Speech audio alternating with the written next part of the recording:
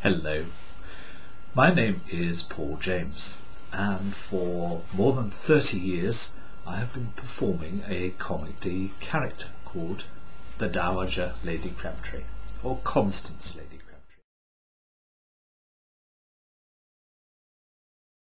Now, many people have got in touch with me and asked me how I became a female impersonator.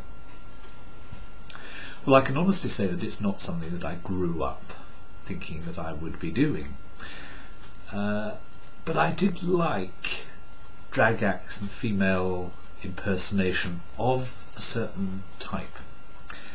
Now, in the 60s there were a lot of what I would call tacky drag acts, where people dressed up in costume, often looking fabulous, often not looking so fabulous, and they would perform in pubs and clubs, and they would mime to records and stand and mime to Shirley Bassey or whatever. And really I could not see a lot of skill in that, and that kind of act really didn't appeal to me at all. But in the 60s and 70s in England we had a superb drag act. I was going to say the master of the craft, and perhaps I should say the mistress, but the man who was the master was Danny LaRue. And Danny had fabulous shows on television and on stage, and they were really the thing to watch and to follow. Although I loved watching Danny LaRue, and he was very impressive and looked stunning and was very good at comedy, the sort of female impersonation that I really enjoyed were comedians in England like Stanley Baxter or Dick Emery, when they did comedy female characters and probably played the battle axes and not the glamorous females, and that was what really appealed to me.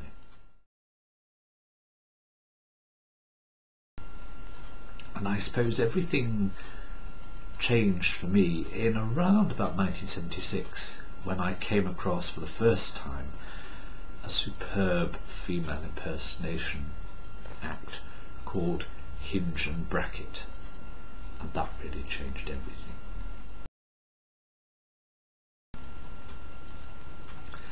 Hinge and Bracket were two very talented performers called George Logan and Patrick Fife. And they didn't play the glamour drag. They were dressed as two spinster ladies, but what they did was lifted drag to a totally new art. George has said you could not call Hinge and Bracket a drag act. They really were female impersonation. And the thing that really appealed to me was they were talented vocally, from a comedic point of view, and as singers, and this lifted female impersonation to a new art because they created such convincing characters, and so convincing that throughout their long career, until Patrick died in 2002, many people believed that they actually were women. And that was the thing that really appealed to me. Taking it from an actor's perspective and creating a character that people could really believe in, and that was the one thing that really appealed to me. The turning point in my career came in July 1978. I was working for a short time in a big hotel as entertainment secretary, and part of this involved putting on cabaret on a Friday night, and I was continually looking for new things that I could perform to entertain the audiences. And I came across a monologue that I thought would work very well as a woman. Bearing Hinge and Bracket in mind, I thought I could do it in a sort of Hinge and Bracket type character, and that was the night that Lady Crabtree was born. Now, I had some costumes with me, and when I'd been at university during one play, when we'd finished it, I gathered up some props and costumes and things that hadn't been needed, one of these things was a wig. This is the very wig. This is how Lady Crabtree came to be this colour, simply because this wig was left behind. And so, wearing some borrowed clothes and jewellery and that wig, I performed this sketch as Lady Crabtree. I called her Constance because I'd had a very, very elegant tutor when I'd been at university called Constance Elliot, who was such a dignified person, and I adored her. And so I called my character Constance after Constance Elliot. And I'd also appeared on stage recently at the Civic Theatre in Chelmsford in a production of Alan Bennett's comedy 40 Years On, and my character had been called Crabtree. And so really it was thanks to this tutor, Constance Elliot, and Alan Bennett that Constance Crabtree got her name. And so I called her Lady Crabtree, performed this sketch, and I thought that would be it. Well, she proved to be very popular with audiences, and suddenly I was invited to appear as her again. Invitations came in for me to judge a beauty contest, to present prizes. Soon I was getting an invitation to appear on the radio as her, and before long I was doing television, 2 books, and this whole character developed really from that one single performance. And over 30 years have gone by, and I'm still performing her to this very day. Extraordinary how life works out.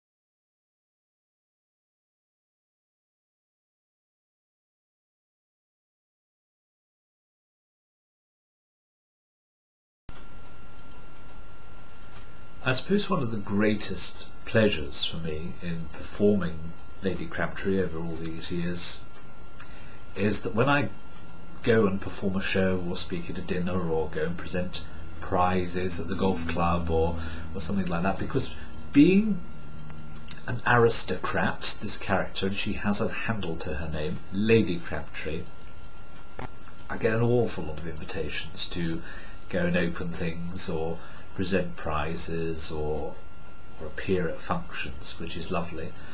But the greatest satisfaction comes in that when you're appearing for an audience, they tend to fall into 2 camps. There are half who either know from the start that Lady Crabtree isn't real, or halfway through the performance you see through the dialogue they tend to cotton on that, hang on a minute, just realise what's going on here, this is really a man. But you tend to get 50% of the audience who, or for who seeing is believing, and they think Lady Crabtree is real.